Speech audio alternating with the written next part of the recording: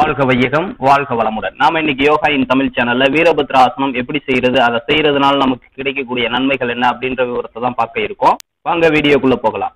வீரபத்ராசனம், வீரம் அப்படின்ற சொல்ல அதோட பேர்லயே வச்சிருக்கு. வீரம் அப்படிங்கிறது என்னன்னு பாத்தீங்கன்னா, ஒரு செயலை திறம்பட செஞ்சு வெற்றிகரமா முடிக்கிறதுக்கு பேர் தான் வீரம்னு சொல்லுவாங்க.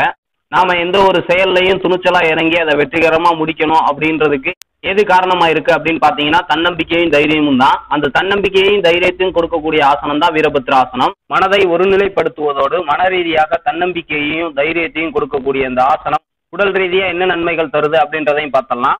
உடல் அப்படின்னு பாத்தீங்கன்னா பஞ்சபூத கூட்டுகளால் ஆனது.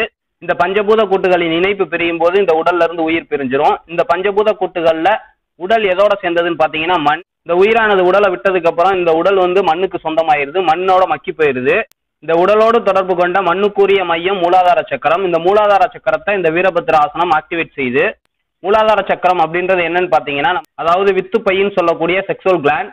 இது நமது முதுகெலும்பின் அடிப்பகுதியில இருக்கு. இதுல உற்பத்தியாகும் வித்து குழம்பானது தரமாவும் திடமாவும் இருக்கிற வரையும் தான் நம்ம உடலோட ஆரோக்கியம் மேம்படும். ஏன்னா இந்த உடலே வித்துல இருந்து தான் உருவானது. இந்த உடல் சீரா இயங்குறதுக்கு எது தேவைன்னு பாத்தீங்கன்னா, நம்ம விந்துவோட தரம், திடம், அளவு கரெக்டா இருக்கணும். விந்துவானது என்னைக்கு தன்னோட தன்மையை இழந்து வித்துப்பை உடையுதோ அன்னைக்கே நம்மள மரணம் தழுவிடும். அப்ப விந்துவோட தரத்தை எந்த அளவுக்கு பாதுகாப்பா வச்சுக்கணுங்கிறத நீங்களே முடிவு பண்ணிக்கோங்க. அதிலிருந்து உருவாகும் ஜீவகாந்தமே உடல் இயங்குறதுக்கு முக்கிய காரணம். இந்த ஆசனம் செய்யும் போது நம்ம பாதங்கள் நல்லா பூமியில பதியுது. இதனால கால்கள் நல்லா வலிமை அடையுது. சிலருக்கு பாத்தீங்கன்னா காலில் உள்ள ரத்த நாளங்கள்ல அடைப்பு ஏற்பட்டு வீங்கி சுருண்டு சுருண்டு நிற்கும். வெளியில பாக்குறதுக்கு நல்லாவே தெரியும். அதை வெரிகோசன் அப்படின்னு சொல்லுவாங்க. அது போன்ற பிரச்சனைகள்லாம் இது முற்றிலுமா குணமாக்குது. உடலில் முக்கிய பகுதியான இடுப்பு பகுதி வலிமை அடையுது.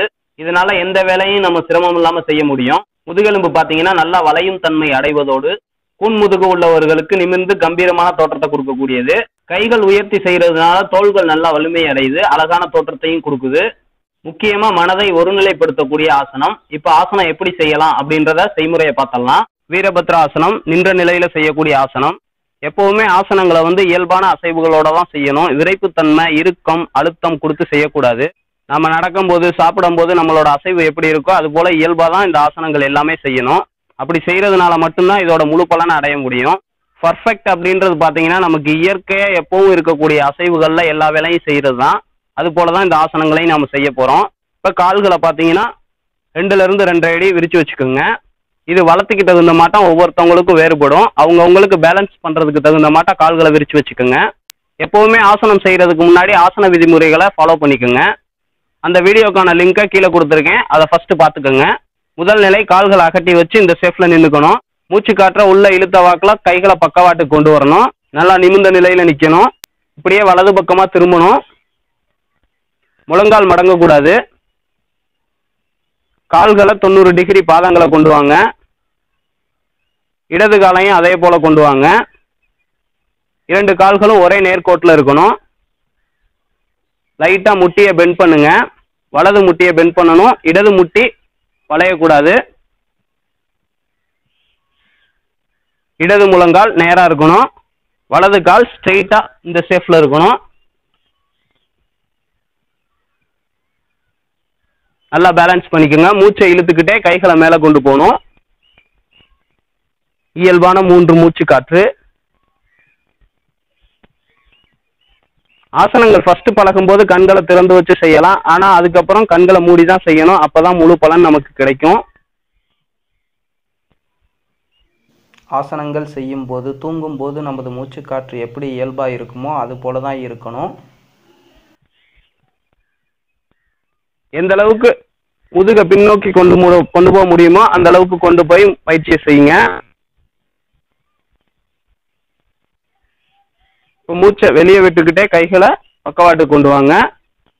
அப்படியே நார்மல் ஃபோர்ஸ் ஸ்ட்ரெயிட்டா வந்துக்குங்க.